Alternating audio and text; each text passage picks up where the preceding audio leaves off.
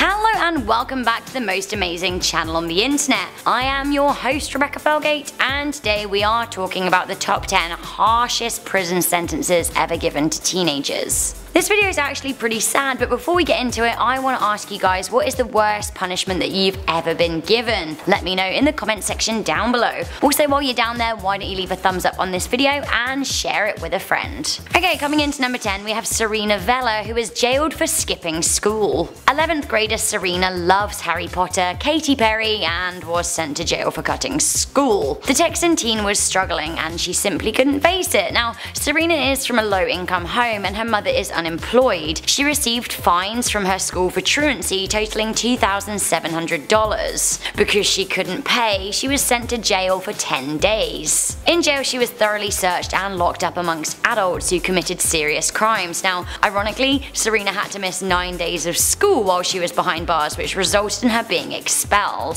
which is really sad. What kind of system locks up a teenager for skipping school rather than finding out what is causing the problem? This teenager was arrested and faced 20 years in jail for posting lyrics to a rap song on Facebook at number 9. In June 2013, 18-year-old Cameron D'Ambrosio was arrested in Massachusetts for posting a rap verse on his Facebook page. The aspiring rapper referenced the Boston bombings which happened that year, which a lot of people found very distasteful. They wrote lyrics that went, "F a Boston bombing B, wait till you see that shit, I'ma be famous for rapping and beat every murder charge that comes across me," right? The kid did find fame, but not for rapping, for being thrown in jail for a Facebook post. The teen faced 20 years for making terror threats. Coming in at number 8, we have Gonalo Wilson, who got 10 years for having consensual oral sex with another teenager. In 2005, 17-year-old Gonalo Wilson had consensual oral sex with another teenager at a New Year's Eve party. I guess it happens. The teenage girl was 2 years younger than him at 15 years old.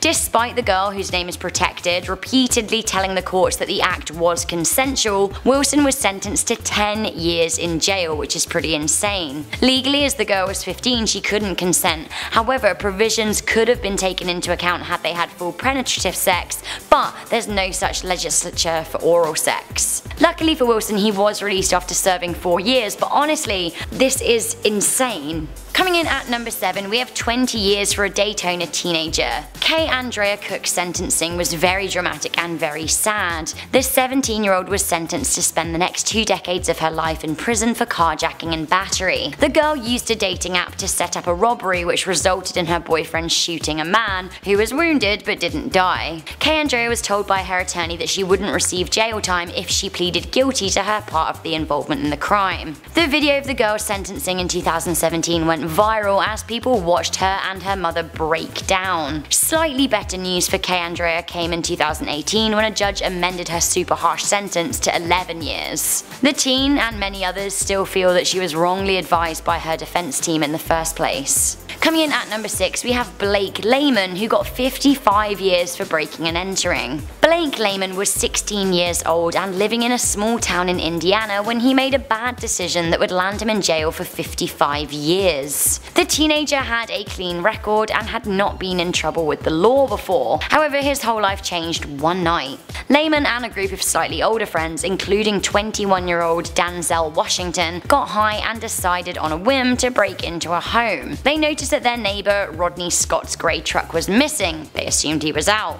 Assuming the coast was clear, they broke into his house, and although they were unarmed and for all intent and purpose, actually it turned out very badly. It seems that Scott was not out, he was upstairs sleeping and he was awoken by the trespassers. In classic America style, he came downstairs with a shotgun and shot at Lehman and Washington. The older boy died from his injuries. Now, Indiana law protected the shooter, Rodney Scott, from culpability in the murder, and instead the teenage boy was charged with felony murder. All Lehman did was foolishly decide to break into a neighbor's home unarmed, but his friend ended up being killed by the neighbor. The blame then fell on Lehman, who was, if we remember, also shot. He was sentenced to 55 years in a prison cell. Coming in at number 5, we have the teen jailed for life for killing her child predator. Cyntoia Brown's case is still ongoing and has received a lot of media attention. In 2004, Cyntoia was served a life sentence aged just 16 14 for murdering a man in Nashville. Cyntoia killed a 43-year-old man who'd paid to have sex with her. The teenager's childhood was marked by abuse. She was raped and forced into prostitution. Last year, pop star Rihanna spoke up for Cyntoia on social media. She shared a text image saying, "Imagine at the age of 16 being sex trafficked by a pimp named Cutthroat. After days of being repeatedly drugged and raped by different men, you were purchased by a 43-year-old child predator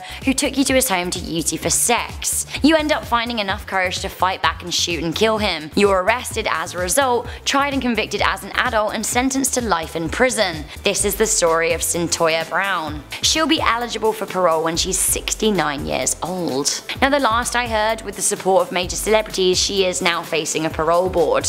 Coming into number 4, we have Kenneth Young, who was given 4 sentences for robbery. Kenneth Young received an insane amount of time behind bars for a series of armed robberies he committed in the year 2000. The then 15-year-old had been raised in a low-income neighborhood by a drug-addicted mother. He was told by a 24-year-old crack cocaine dealer, Jacques Batha, that his mother would be killed if he didn't assist him in the robberies. When captured for his involvement in a string of robberies, he was given a shocking and unprecedented 4 life sentences, despite nobody being seriously injured or killed from his actions. In 2011, he went before a judge for resentencing. Instead of releasing the young man who had already served 11 years, his sentence was changed down to 30 years, which I still think is extremely harsh. Coming into number 3, we have Bobby Bostick, who got 241 years for a string of robberies. Like many of the teenagers on this list, Bobby was born in a poor family. Growing up in Missouri, he started smoking and drinking age 10. Age 11, he started stealing cars. In 1995, when he was 16, he robbed do-gooders at gunpoint for money at Christmas time. One of his victims was grazed by a bullet. Now, this obviously is an awful crime, but Bostick received an unprecedented 241 years in jail for his crimes that didn't actually kill anyone. You guessed it, he was denied a plea deal and was met with the full fury of Judge Baker, who said, "You made your choice and you're gonna die with your choice, because Bobby Bostick, you will die in the Department of Corrections." Harsh.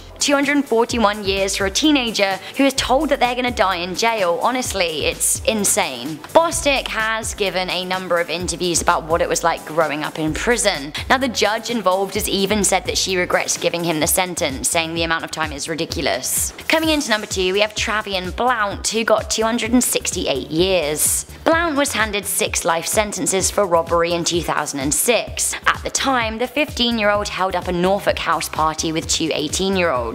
Nobody was harmed and no shots were fired. The teens did steal marijuana and cell phones, as well as a small amount of cash. The jury convicted the teen for 49 separate felonies, and Blount argued he wasn't guilty of all of them. He was given 6 life sentences plus 118 years, totaling 268 years, which is outrageously harsh considering that nobody was seriously hurt, let alone killed. Blount fought his case, but his co-defendants got just 14 years as they accepted plea deals, which I think is really unfair. In 2014, he was given a partial pardon with his sentence reduced to 40 years. He still has another 29 years to go, while his co-defendants will be out soon. That's what you get for trying to fight your innocence within a system rooted against you. Finally, at number 1, we have the death penalty given to a girl for killing her rapist. What kind of world are we living in, where a man shoots a kid dead and he gets let off for self-defense even when the kid wasn't armed, and across the world, a different teenager is sentenced to death for killing a man who repeatedly raped her? It goes to show that the justice system in the United States is just as broken as it is in Sudan, a third world country. Amnesty International were fighting for 19-year-old Noura Hussein Haman's life after she was handed the death sentence by a Sudanese court. The teenager was married against her will aged 16. She refused to consummate her marriage, so her husband got his 2 brothers and his cousin involved to hold her down while he raped her. The next day, he tried to rape her again, but she escaped to the kitchen. As he cornered her, she grabbed a knife and stabbed him, fatally wounding him. She's been in a women's prison awaiting death since 2017. So guys, that was the top 10 harshest prison sentences given to teenagers. I just want to point out how many of these kids treated in this way were people of colour. Injustice does seem to be skin deep when you compare the time some of these kids got to sentences given to more privileged white teenagers. This isn't something I'm saying to be controversial, it's just a fact. We need to do more to protect these children. We need to protect the way they're treated. The way they're treated shouldn't be decided by their race. Simple as that. So guys, what do you think? Were these sentences fair? Let me know in the comment section down below. Okay, we love reading out your comments. We love the fact that you write them, so we love reading them. And before I end up this video, I'm gonna read some comments from the cursed pictures you should never look at. Cute Ken Mendolia said, like the moon background, hi, it's Rebecca, love you, and then she sent some kissy emojis, so I just want to say thanks, hi. Our channel sponsor Tom Carpenter said, well done most amazing top 10 for getting to 4 million subscribers. My favourite videos are all of the dumbest tweets. Yes, we love them, they're very good, and thank you Tom for sponsoring the channel. Potato Head said, my stomach legit started feeling weird after looking at the Peggy picture. Ugh, maybe a curse mate. Don't know what to say. There we go. I don't think you are though, you're probably just feeling weird because you had too many potatoes today. Who knows? Okay guys, thank you for watching this video. Once again, don't forget to let me know what you thought to it in the comments section down below. Leave a thumbs up if you like this kind of prison content, share it with a friend, and stay subscribed for more most amazing lists. Bye!